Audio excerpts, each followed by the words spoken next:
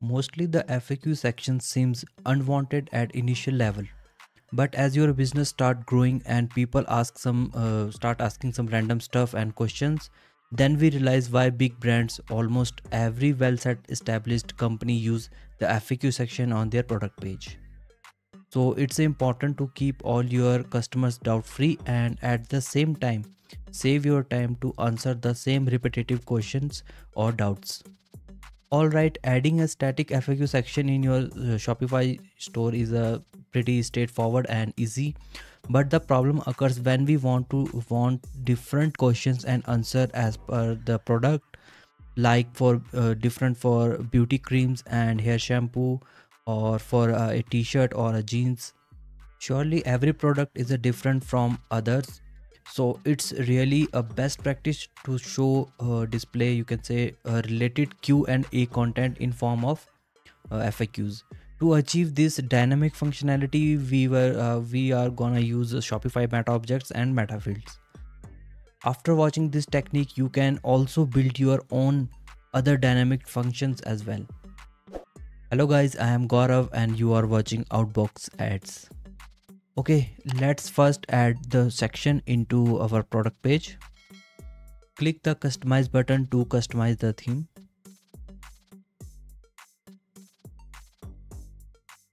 Go to the product template and default product.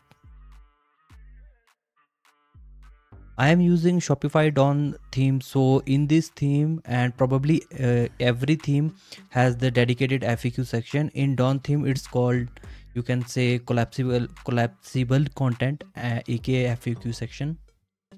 Let's add it, and I will add some data, you can say example data, so it would be helpful to understand. Here it is. I changed some color settings and add static data, which is pretty easy for everyone. Okay, let's check what happened on other product.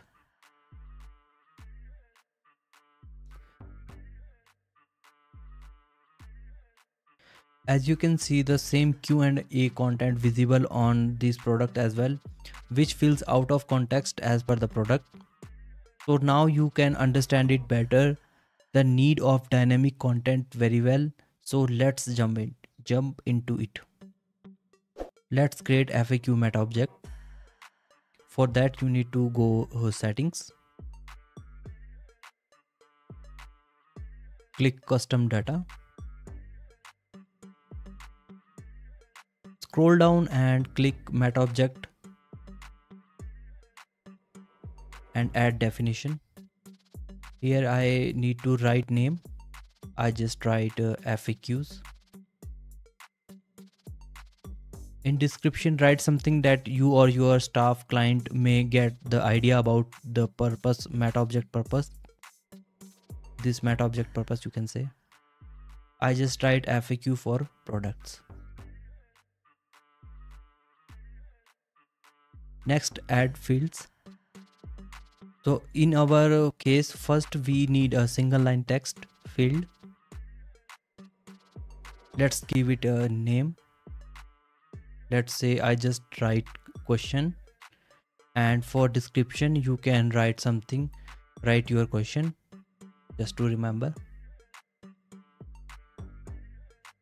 and click on add button. Our first field added. Now let's create a second field. For that, just search rich text and the same, give it a name like answer. Can write description, write your answer, and click on add button. Okay, now our two compatible meta object fields are ready. Now let's create the meta field to channelize this meta object data. This process you may watch several times. Let's see closely this time also. Scroll up in Metafield definition, click products, click add definition,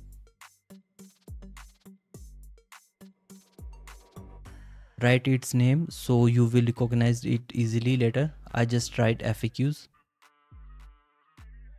write a description. I just write select related Q&A entries. Next, select type is a very important. Click on it and select Metaobject. And in a reference field, select Metaobject we just created earlier, which is FAQs.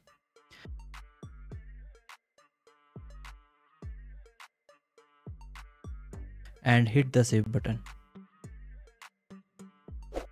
Now our Metaobjects and Metafield work has been done.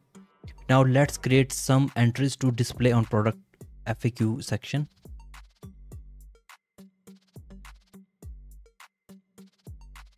For that, go to content tab. Select the FAQ Metaobject we created and click on add entry. And here you can see our Metaobject form.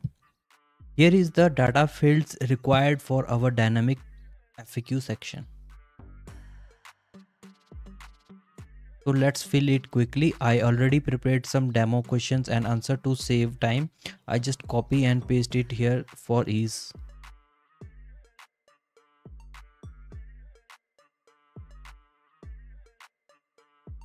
Okay, our first data entry is created. Let's add others as well. I just fast forward it to save time.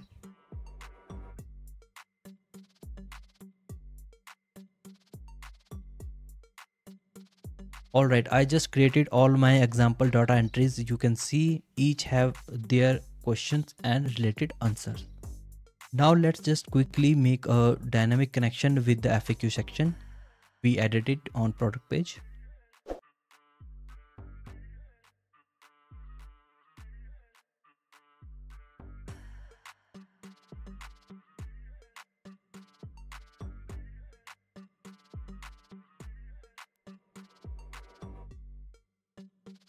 This is our FAQ section. Let's make the dynamic connection. For that, I just removed previous static data and just keep one common question, you can say. I will tell you shortly its purpose. Now just add a new block and click on the top dynamic connection button and select the available FAQs metafield. You can see it auto-filled the required fields. Now it's ready to go. But there is a problem. Now you can see there is a no Metaobjects content visible in the section. But why? If you watched my dynamic sub-collection videos, probably you know the missing step. Or for better understanding, you can watch just after this video, so you will be double confirmed about the Metaobject functionality. Now let's move to our missing step.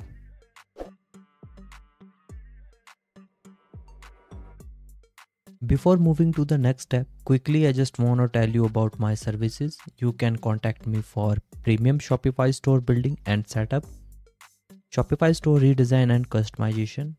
And let's jump into product listing. Select the product. This is our demo product. I just select this. Go to the bottom. You can see our created FAQ Metafield living here, and we just need to select Metaobject entries we wanna display on this particular product. For example, I just select these 4 entries.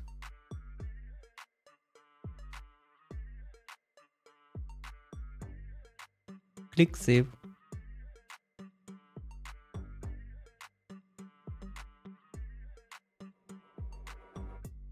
Now let's add related entries to other products as well, so we can differentiate easily.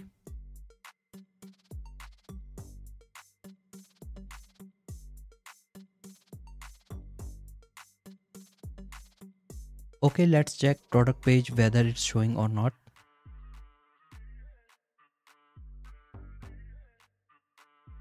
Here is our first product. You can see our Metaobject FAQ data is showing very well, and let's check our second product as well.